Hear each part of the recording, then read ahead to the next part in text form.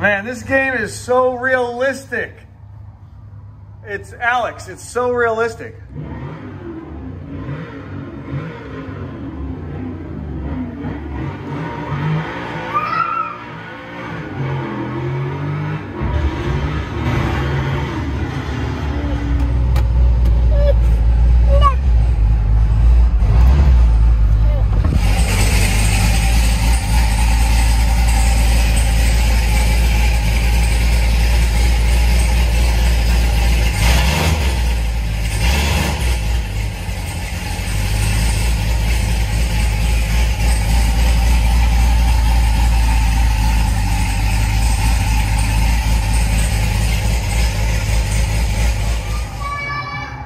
I mean, look, what do you think? Besides the busted taillights and the front bumper from slamming into the wall at 100 miles an hour, I think it's good.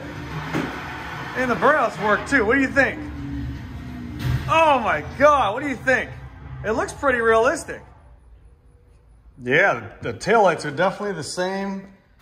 Man, the front end's definitely the same. It's the same car. It's just so realistic.